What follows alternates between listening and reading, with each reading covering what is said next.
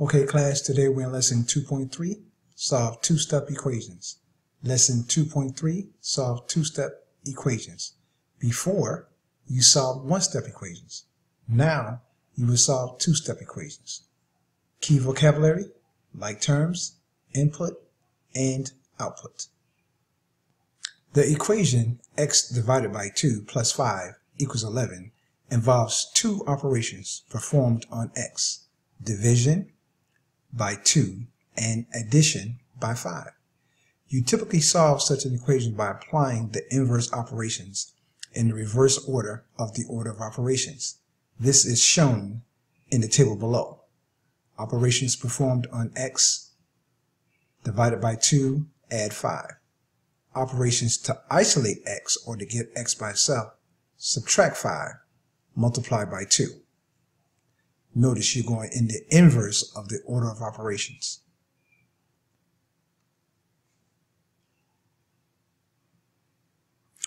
Okay, now let's refresh on our order of operations real quick. We familiar with the term PEMDAS. We should all be familiar with the term PEMDAS.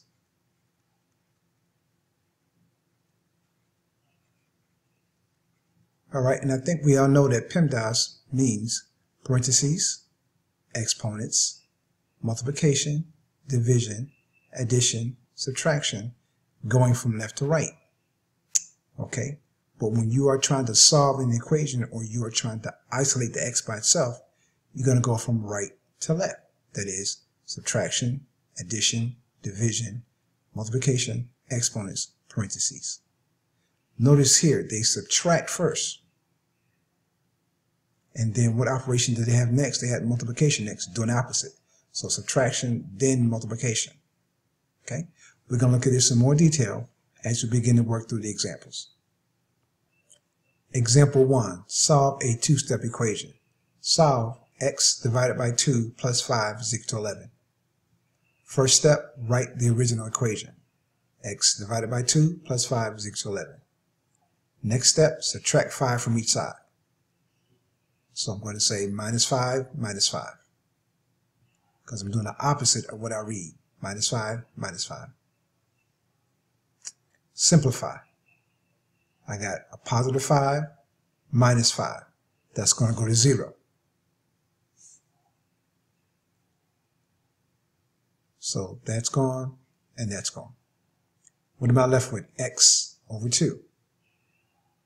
And that's equal to, on this side, I get 11 minus 5, which is 6.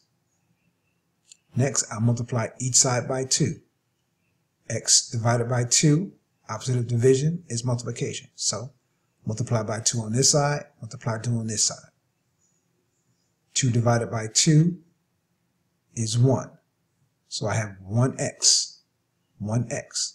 But we can see all I have is just 1x, so I can just write down the x, and that 1 is implied.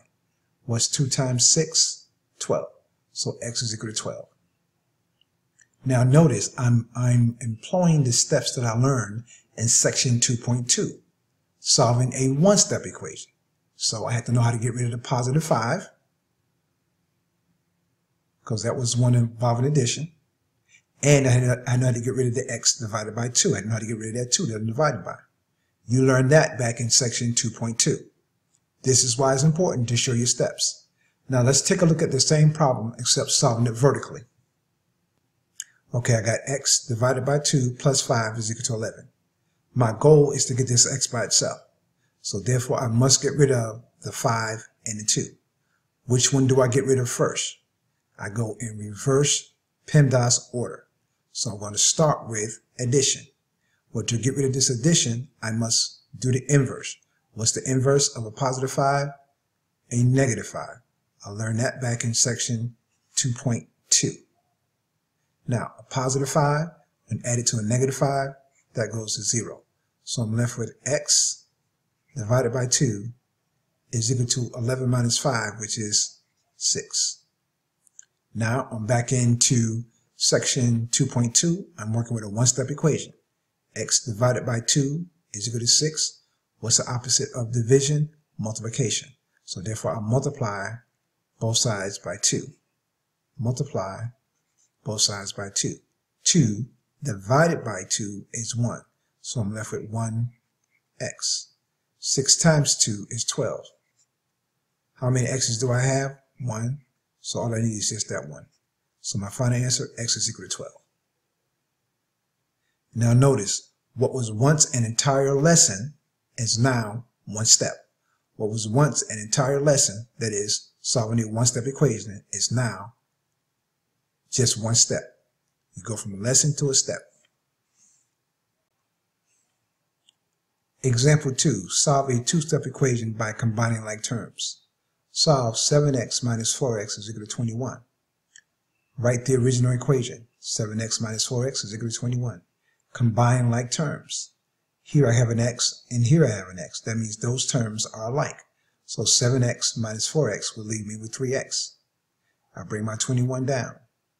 Now I've got 3 times x is equal to 21. How do I get this x by itself? I divide each side by 3.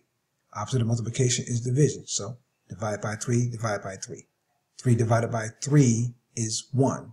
I'm left with 1x. 21 divided by 3 is 7. So x is equal to 7. All right, for those of us who may be a little bit confused on combining like terms, this is actually pretty simple. Let me give you another example. If I were to say to you 7 books minus 4 books, how many books would you have left? 3 books.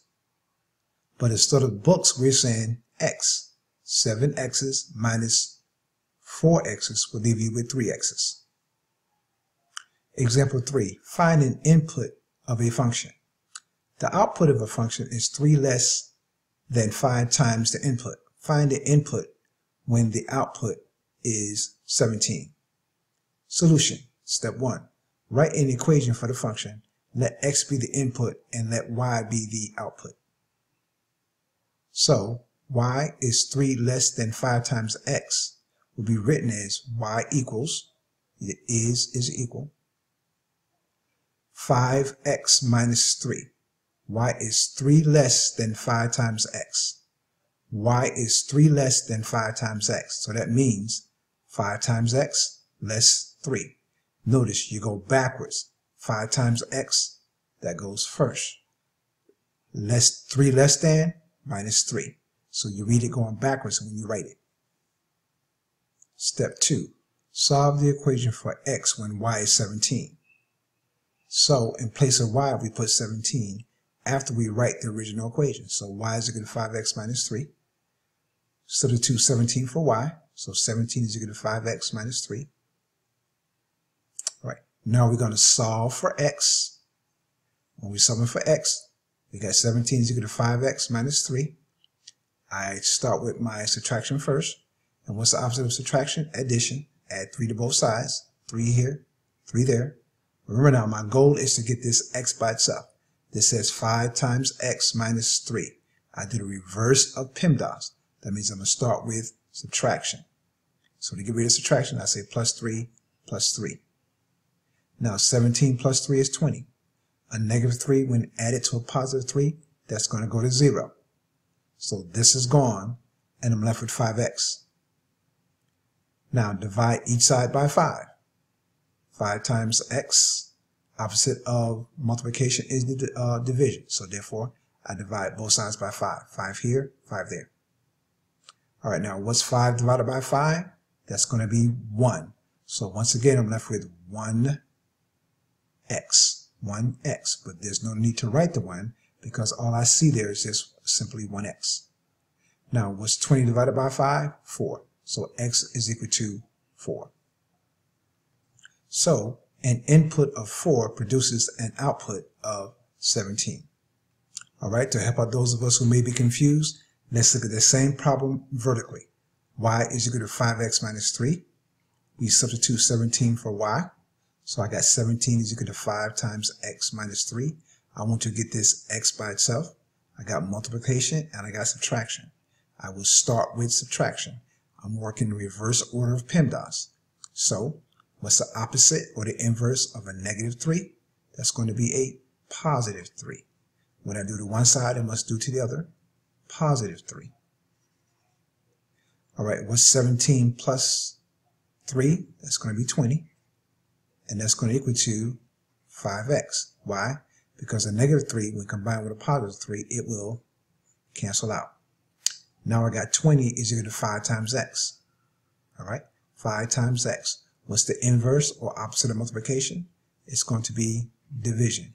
What I do to one side, I do to the other. Remember, my goal is to get this x by itself by using the inverse properties of mathematics. So 5 divided by 5 is 1.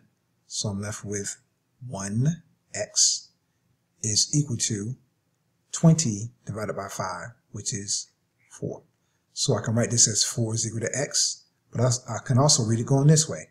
X is equal to 4. So both are the same.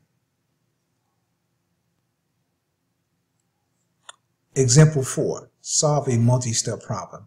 Scuba diving. As a scuba diver descends into deeper water, that means he's going lower and lower, the pressure of the water on the diver body steadily increases. So the farther he goes down in the water, the more pressure it is on his body. The pressure at the surface of the water is 2,117 pounds per square foot. Pounds per square foot. The pressure increases at a rate of 64 pounds per square foot for each foot the diver descends. Find the depth at which a diver experiences a pressure of 8,517 pounds per square foot. Solution. Step 1. Write a verbal model, then write an equation. Pressure at given depth is equal to pressure at surface plus rate of change of pressure times the diver's depth. Pressure at given depth, that's P. And that's equal to pressure at the surface. They said that was 2,117. The pressure at the surface of the water is 2,117 pounds. Rate of change of pressure, that was 64 pounds right there per square foot. And the diver's depth, we don't know. That's what we're trying to find, the depth. So our equation then is P is equal to 2,117 plus 64 times D.